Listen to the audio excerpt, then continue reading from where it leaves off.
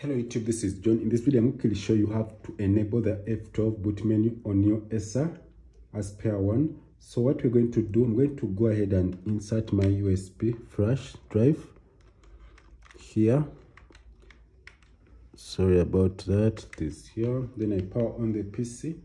So when I try to click F12, nothing will happen, but I'm not going to click that. F12 doesn't work, but I'm going to click F2 so that we go to the BIOS system to enable that.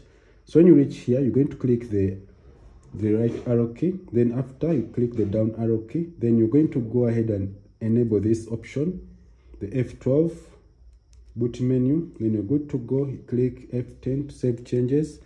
When you reach here, you just go ahead and boot your F12. Boom. Then you have your F12 boot menu working. Have a nice time. Goodbye.